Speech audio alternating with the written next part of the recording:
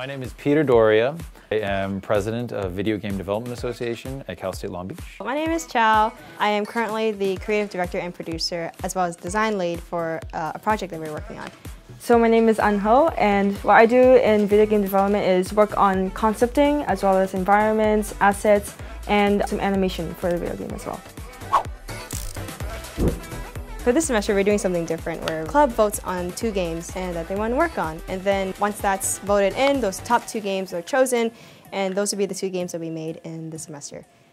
The first challenge is not, can I find the time? The first challenge is, can I code? Actually believing you can, and believing it's possible.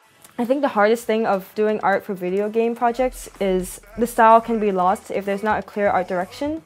It has to be a collaborative process. You need to talk to all the disciplines, sound and art, tech, narrative, gameplay, and see what they think. If you just think like, oh, you guys would do everything once we finish our stuff, then this is not a team project anymore. So being a writer, you need to keep that in mind. It's not something you just have, it's something that you develop as you continue making games with a team. A lot of people put an emphasis on concept design. You have the design for the character, but that's not enough. You need environment, you need to portray the core feeling of the game through environment, assets, and the UI. I'm trying to learn Unity, which is the program that tech people use. Just because you're one discipline, it doesn't mean that you stick only in that discipline. You become a better game developer if you know what's going on in the other disciplines as well.